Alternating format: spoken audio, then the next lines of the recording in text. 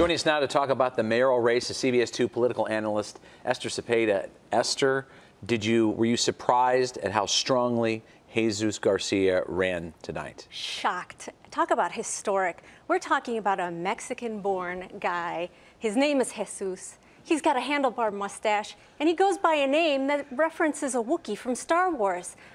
How much more exciting does it get than that? I mean, this is amazing.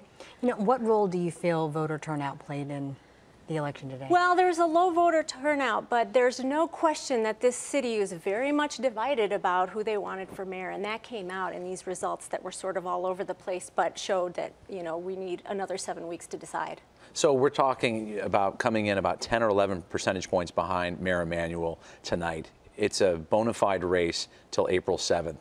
What does he need to do in terms of coalition building before then to have a chance to win on April 7th? Sure. Both these candidates need to make it very clear why they are the mayor of Chicago, the best one for everyone, not just for the coalitions that got them this far and the money that got them this far.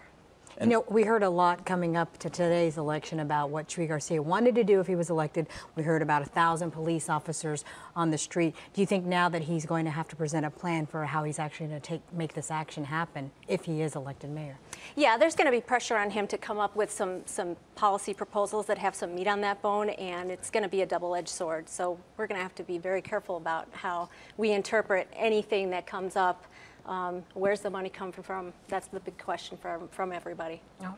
Thank you so much.